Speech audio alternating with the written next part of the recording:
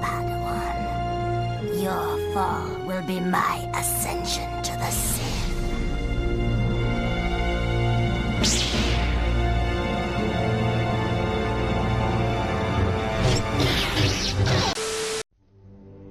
Viceroy. I don't want this fucking cringe in my sight again. You wear the trappings of the Sith, you fight like the Sith, but this can be imitated, however. You lack a vital quality found in all Sith. Sith have no fear, and I sense much fear in you. You are a foolish old man who knows nothing of the dark side. Indeed.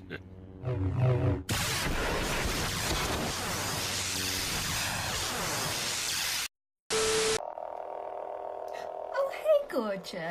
Hello there. And what can I help you with today? Harder, mommy. I won't leave you. Not this time.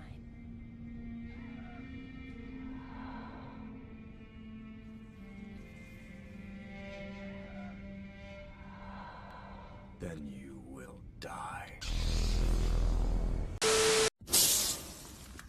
Aren't you a little fat to be a stormtrooper? Well, stay here and rot, you stuck-up bitch. Wait, who are you? I'm Luke Skywalker. Me and Han Solo and Obi-Wan are here to rescue you. Wait, Obi-Wan Kenobi? Yeah.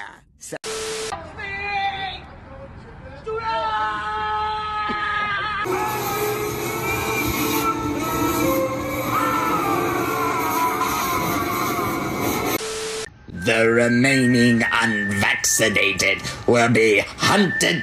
The time has come. Execute Order 19.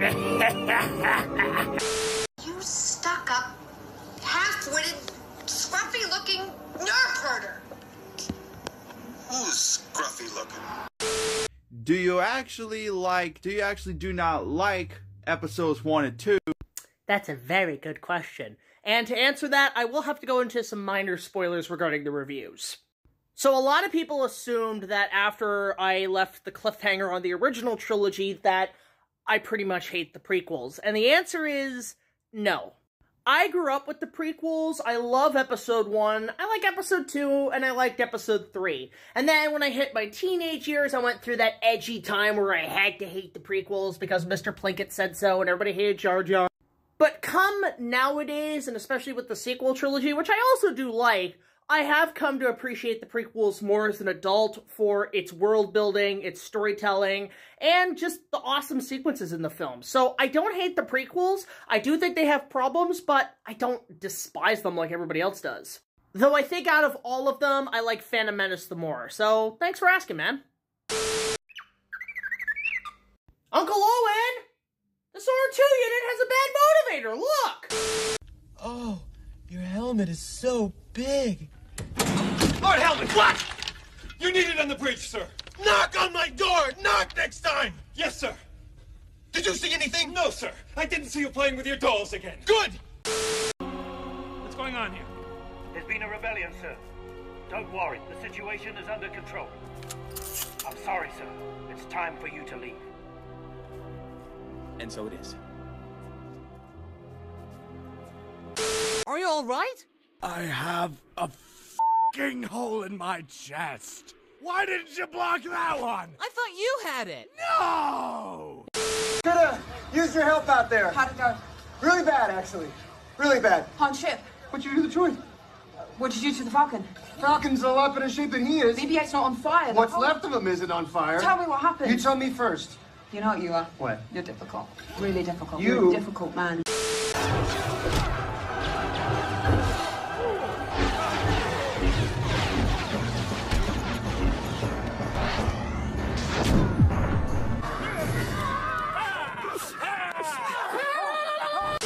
With the way he covers up that he's the honest goose.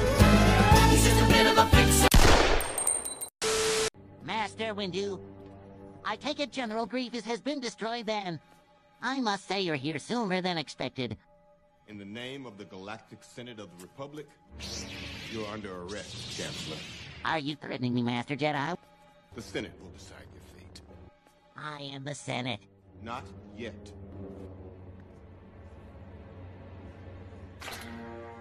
It's treason then.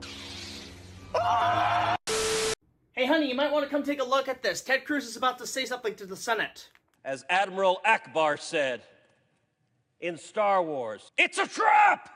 Oh, Space Christ. What? We are now entering a generational society where geek culture will be running the shots. Do you know what that means with Star Wars? It means the Senate is back, bitches. Ah, great. At last we will reveal ourselves to the planet Earth. At last we will have revenge.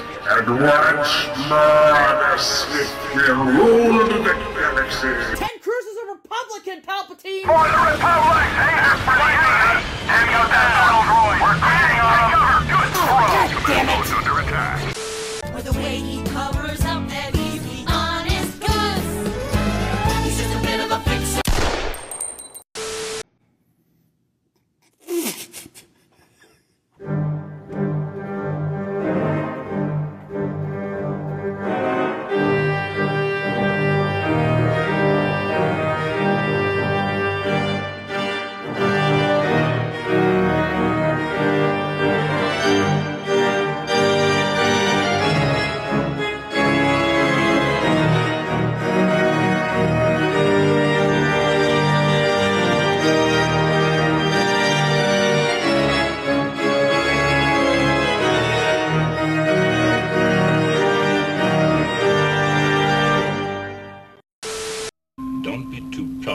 Technological terror you've constructed.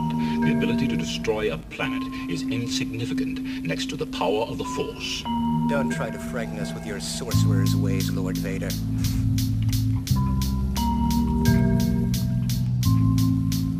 I find your lack of faith disturbing. You have done well, Lord Vader. And now I sense we must focus all of our forces to crush this tiny cantina on Tatooine. What of the reports of the rebel fleet massing near Summers? It is of no concern. Soon the cantina will be crushed and B. Arthur will be one of us. Why do we need B. Arthur? Silence!